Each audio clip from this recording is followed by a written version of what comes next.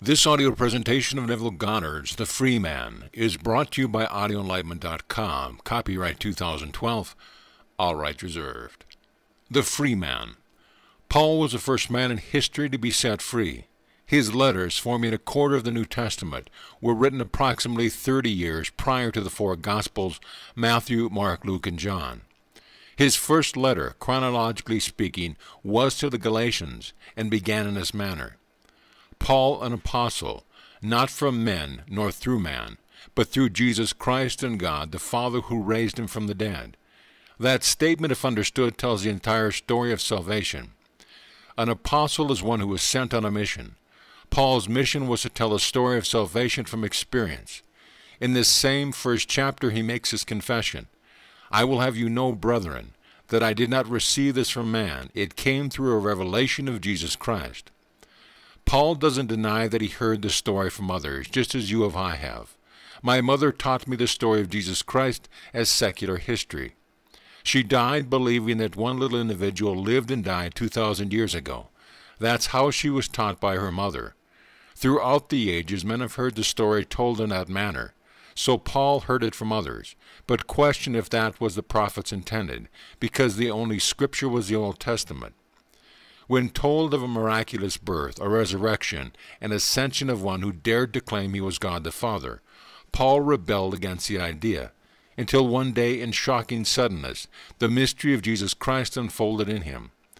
Having experienced this pattern of salvation, Paul insisted in defending his interpretation of the story. Paul tells you who he is by saying, "When it pleased God to reveal his Son in me." Some translations record the preposition as to, but it is not to, but in. For Luke tells us that no one knows who the Son is except the Father, and no one knows who the Father is except the Son, and anyone to whom the Son chooses to reveal him. Paul confessed that God revealed his Son in him. Therefore he must be God, for only God the Father knows his Son. John tells us that no one has ever seen God, but the only begotten Son, who is in the bosom of the Father. He has made him known. Knowing who he is because of his revelation, Paul claims, "Am I not free? Am I not an apostle? Have I not seen Jesus our Lord?" Now you can take that statement two ways. Paul actually saw the risen Lord and became what he beheld when the union took place. And because of his experience he could say, "I will tell you a mystery which has been hidden for ages and generations. It is the mystery of Christ, the image of the invisible God in you. That is your hope of glory." When Paul wrote his words, there was only the one scripture, which was the Old Testament. So we turn to the 17th Psalm and read these words David spoke to the Lord, saying, "Keep me as the apple of the eye, and when I awake I will be satisfied in seeing your form." The phrase translated, the apple of the eye, literally means the little man of the eye. Looking into the pupil of any man's eye, be he good or evil, and you will not see the man but yourself. So the Lord, looking into your eyes, sees his own reflection. Having hollowed out the eye to form a pupil that could reflect, God can only see himself in its darkness. Now be faithful, O Lord, to the vision you saw when you said, "Let us make man in our image." Looking into your eye, God sees only himself, and keeps the heavenly vision, no matter what furnaces he puts you through in order to bring himself out as a living being. Paul realized after the experience what David meant when he said, "Keep me as the apple of the eye." God, forever beholding himself, does not see the outer you. He sees only the inner man, the same image he saw when he looked at me. No matter what color your outer skin may be, when God looks into your eyes, he sees only that which is going to bring out. Having buried himself in you, he will bring out of you the being that he is, endowed with all the power and wisdom that he is, and clothed in his body of infinite love. You may be a violent, horrible creature here, but when that one is awakened within you, you will come out as God, and God is love. This I know from experience. Now Paul does not tell you that, having had the experience, the reigning years will be pleasant. No, his story is one of horror. He was imprisoned, shipwrecked, beaten, and left for dead. Don't think that once you have experienced Scripture, you are in any way set free from the horrors of the world, for you are not. You will go through them until the very end, But you will know that when you take off your garment of flesh, your cross, you are set free to radiate and reflect the glory of God, knowing yourself to be the express image of His person. Everyone, individualized without loss of identity, will wear the form of God and possess the power of God, the power to assume any shape or form. Then you will be called and sent on a mission as Paul, an apostle and a free man. Paul was first known as Saul, which means ask for, as Saul was seeking the cause of the phenomena of life. His name was changed to Paul, which means the little one. He is the Jacob who is so small you question how he can stand. Look into the pupil of the eye of anyone, and your reflection is so small you wonder how it can stand. But Jacob is changed to Israel, which means the man who rules as God. Not like a god, but as God, seeing only himself, Jacob, the supplanter, awakens as Israel and rules as God. God's purpose cannot fail, for He has not made known unto me the mystery of His will according to His purpose, which He set forth in Christ as a plan for the fullness of time. Paul discovered through revelation that Jesus Christ is the plan which is contained in man. The plan is not outside of you but within, and when it unfolds it is man, for you are man. Paul shared his revelation to the best of his ability. We have only 13 of his letters. There may have been many more, or may have taken these into his confidence, who did not record his words. But I am quite sure that he had the identical plan which unfolded in me. It's the same story, for there is only one plan, and when the time is fulfilled, the plan will erupt in you, and you will discover that you are the Lord God Jehovah. Paul as a person is not named in any non-biblical source in the first century, yet it is recorded in the book of Acts and in his letters that Paul was charged, brought before the governor and imprisoned. Speaking to King Agrippa, Paul said, "I was not disobedient to the heavenly vision." Then he asked the question, "Why should any of you think it incredible that God raises the dead? Now I stand on trial for hope in the promise made by God to our Father through His prophets." Yet Paul is not recorded in any works for the first century outside of the Bible. So you see, Paul is no more a person than Jesus Christ, Abraham, Isaac, or Jacob. These are simply names of eternal states of consciousness, and when you reach the state of Paul, the mystery of Jesus Christ will unfold within you, and you will be set free. At the present time you are Jacob, the little one, the image God sees reflected in the pupil of your eye as He beholds Himself. God does not see the outer you. He only sees the heart, the inner man who is Himself. It is that inner man who is born, not of blood, nor of the will of the flesh, nor of the will of man, but of God. And what is born? A Savior who is Christ the Lord. I am the Lord your God, and beside me there is no Savior. So when a Savior is born, it has to be the Lord God Jehovah, whose name forever and ever is I Am. When I had the experience, I felt myself waking to find myself in a holy sepulchre, the skull where I was buried. I came out without loss of identity to find the symbol of my birth before me. I have now experienced everything recorded in Scripture, and am sharing my experience with the world, to encourage those who will listen to believe in the eternal story and repudiate all authorities, institution, customs, or laws that might interfere with their direct access to their God. No one can aid you towards that image, for it is already in you. That is what God is beholding. You don't need any authority, be it called a pope, archbishop, rabbi, or priest, to lead you to yourself. One day you will awaken as God, and since there is only God in the world, everyone will have the experience of knowing that He is God. This eternal story is true. It is planted in you, and its eruption will interpret the Old Testament, which is an adumbration, a foreshadowing which cannot be understood until it happens in you. Paul never understood the Old Testament until His promise fulfilled themselves in him. He thought he had to abide by the dietary laws and ceremonies externally, when it does not matter when it is done on the outside. If you never see the inside of a church or meet any so-called holy man, it will not matter, for nothing must come between you and your God, and when you find your God, you find yourself. Now God has a son called David, who is the result of his journey through the fires of experience in this world of death.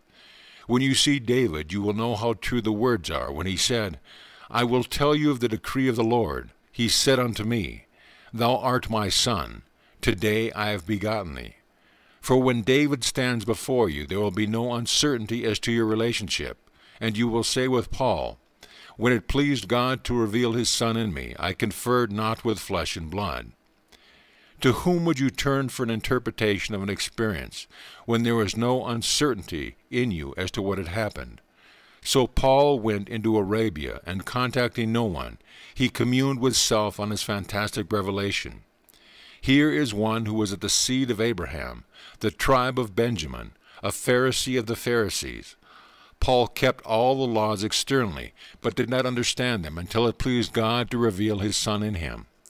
And because no one knows the Son but the Father, when the Son appears, the one beholding him is his Father and knows it. When I saw David, I knew him more surely than I do my physical children. In this world a father is told that he sired a child. He believes his wife, and maybe the child resembles him, but he has no certainty that it really is. And the woman, if she is asleep during delivery, doesn't know whether the child she takes from the hospital is hers or someone else's. But there is no uncertainty as to the relationship between God the Father and his Son David, none whatsoever. When it pleased God to reveal his Son in me, I knew who I really was. Prior to that moment I did not know.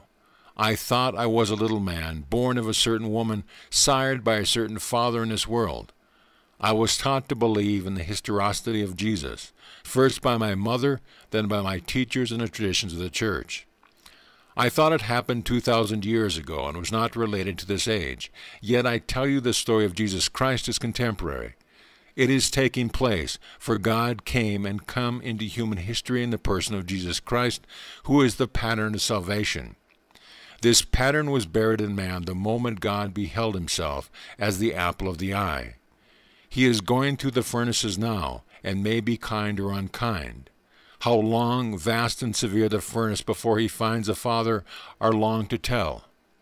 No one knows how long it will be before the moment in time when David will appear to reveal the Father to himself. It is the Father's memory which returns when he awakens from the dream of his world. God is dreaming here, caught up in the reality in his own creation, be it good, bad, or indifferent. Arouse thyself. Why sleepest thou, O Lord? Awake. Do not cast us off forever. God is the sole author of your world and all within it, although what is happening may frighten you as it appears to be outside and beyond your control. For you are the dreamer, dreaming your life into being. You are God, conjuring everything in your world, and everything has a symbolic significance for you if you could interpret it. The story of the Bible begins as the vision of Isaiah, Obadiah, and Ezekiel. They are all visions, spelling out how God became man, that man may become God. Everything is the unfolding of God, and he is unfolding in you as you. You are not some little thing on the outside that is cast away, but God himself, dreaming both horrible and lovely dreams when clothed in your bodies of flesh. But one day you will awaken from the dream to find yourself clothed in the human form divine, the immortal form of love which is God himself. Yes, you are human and God is man. Let no one tell you he is not.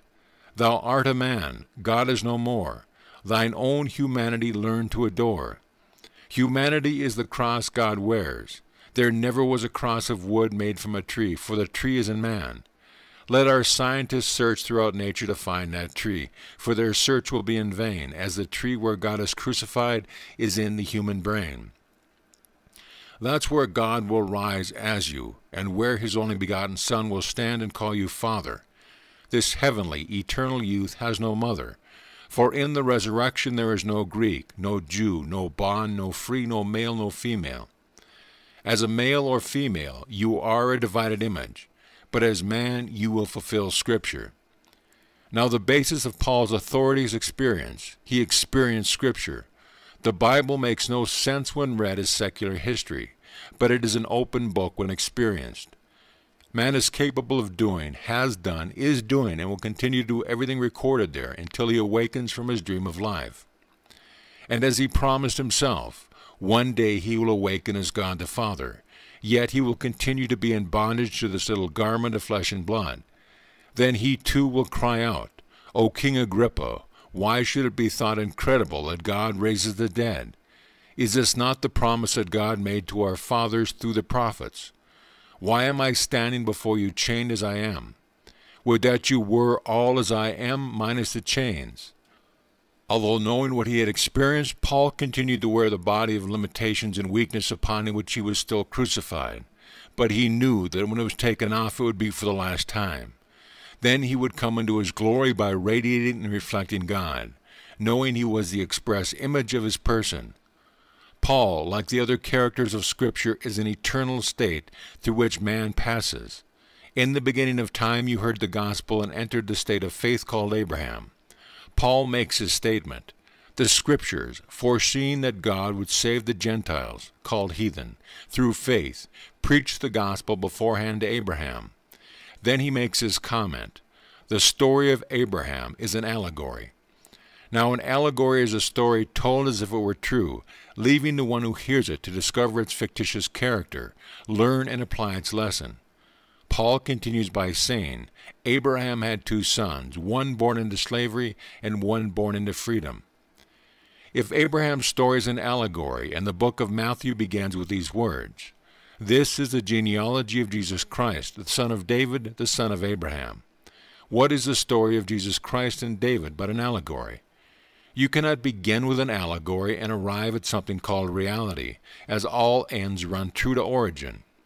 If the origin is an allegory, its end must be an allegory. See yonder fields. The sesamum is sesamum, the corn is corn. The silence and the darkness new. And so is a man's fate born. If the story of Abraham is an allegory, let us discover what we are being told. There are 2 births. The first is a garment of slavery, which comes from the womb of a woman. The second is a spiritual birth, which comes not from blood, nor of the will of the flesh, nor of the will of man, but of God. As these bodies beget themselves, so God begets himself. One is the birth into slavery, the other the birth into freedom. Paul is the first man to be set free, and everyone will be Paul, for everyone will be set free by the identical experience. Creation waits with eager longing to be set free from its bondage to decay and attain the glorious liberty of the sons of God. We are all God's sons, who collectively form the one being who is God the Father.